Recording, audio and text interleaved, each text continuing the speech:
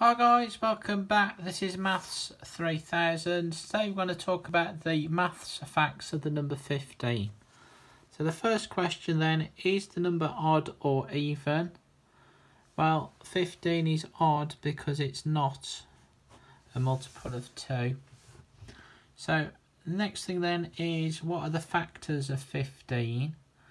So factors are the numbers which go into the number. So let's start off with the 1 times table.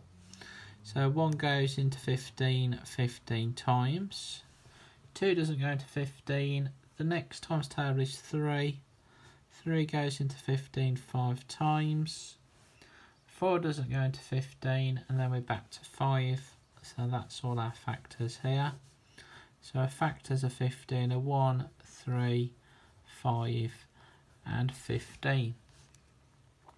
So our next question, is 15 a prime number? Well, a prime number only has 2 factors, one in itself. This has 4 factors, so the answer to this question is no.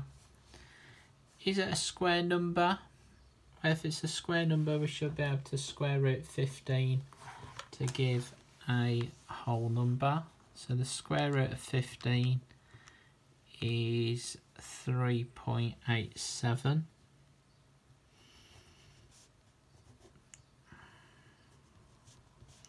So since that's not come out as a whole number, then it's not going to be a square number.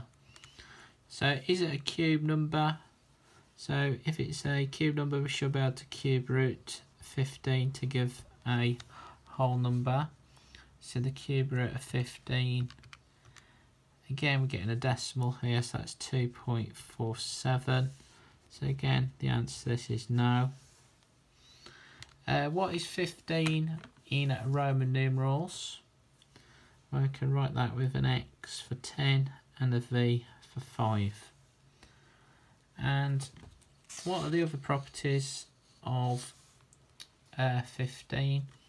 Well, we can write 15 as the sum of the first 5 integers. So we've got 1, add 2, add 3, add 4, add 5, and that all adds up to 15.